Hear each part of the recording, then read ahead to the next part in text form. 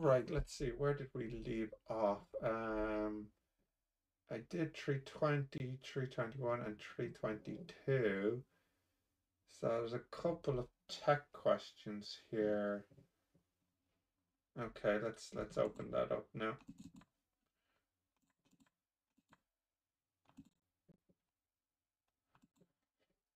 Okay, let's see. The number of cell phones produced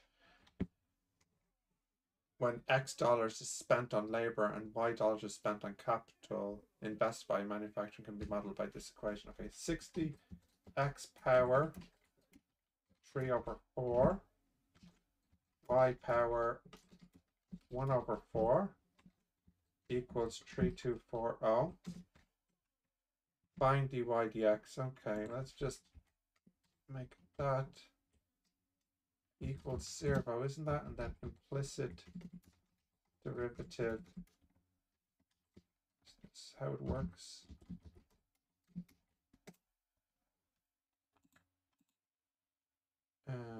Oh yeah, sorry, I don't need that. I don't. It's line 2. Do I have to put the equals 0 in? I can't remember. Yeah, no, there we go. Okay. Okay, there we go. And interpret the results of A. Okay, well, just it means the rate of change of y with respect to x, so that y is the capital. So for if you hold x constant, okay. Oh, evaluate at 8116, right, sorry. Be easier to put numbers. 8116.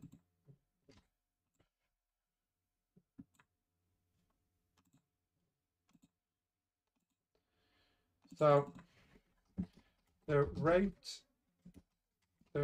of change in the y, which is the capital,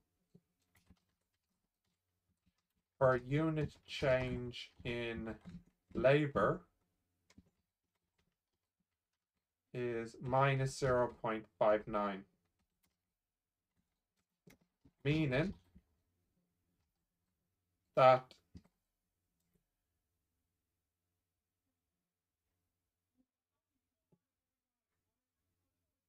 how can I put this? A unit increase in labor reduces capital by 0.59, meaning that a unit increase in labor at that point, 81, will reduce the need for capital by 0.59,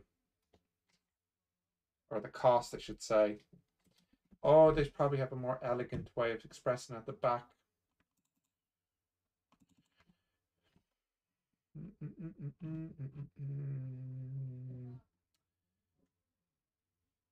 Yeah, the amount spent on capital is decreasing by that much per. Oh, okay, actually, that's okay.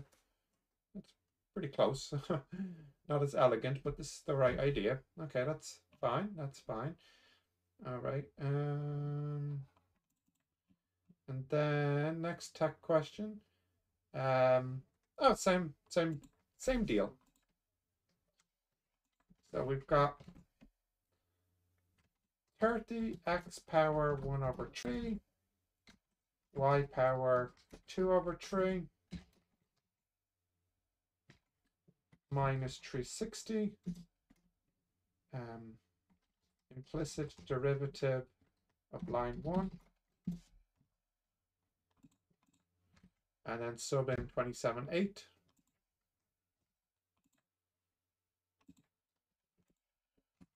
Okay, and again, the same interpretation. Y is capital and X is labor. So a unit increase spent on labor will result in 0.15 reduction spent on capital at 27.8 labor capital, something like that. Okay, there's a few left here now. Let's see what's left here.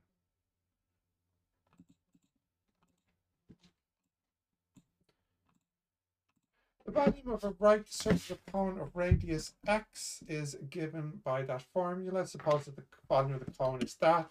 Find dy dx when x is 4 and y is 16.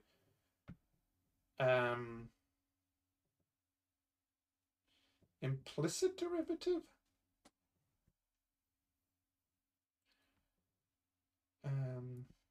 I think so. So they're saying 1/3 pi x squared y is supposed to equal 85 pi. So I can cancel the pi's and I get x squared y is equal to 85 times 3, which is 255. So whatever combination of x and y you choose, you have to make sure x squared y is 225. So you can have this. Find dy dx. Okay, so that's 2xy plus x squared dy dx equals 0. So that means dy dx equals minus 2xy over x squared, which is minus 2y over x, which is minus 216 over 4. So that's minus 8. Okay, that's 325. 326. Find the equation of the surface area of the rectangular box. Oh, for the following exercise, consider a closed rectangular box with a square base, sides x and height y. So the surface area would be, let's think about this. 2x squared for the top and the bottom. And then that's an x, that's a y, that's an x, that's a y. So plus 4xy. Okay, 327. Here we go. 2x squared plus 4xy has to be 78. Find dy dx at 35. Okay, so that'll be 4x plus 4y plus 4x dy dx equals 0. So that means dy dx, all the 4's cancel, will be minus x minus y over x, which will be minus 8 over x, which is 3.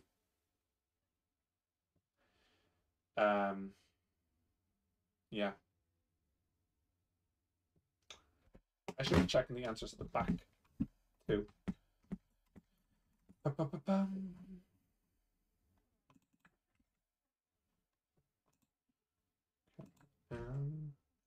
327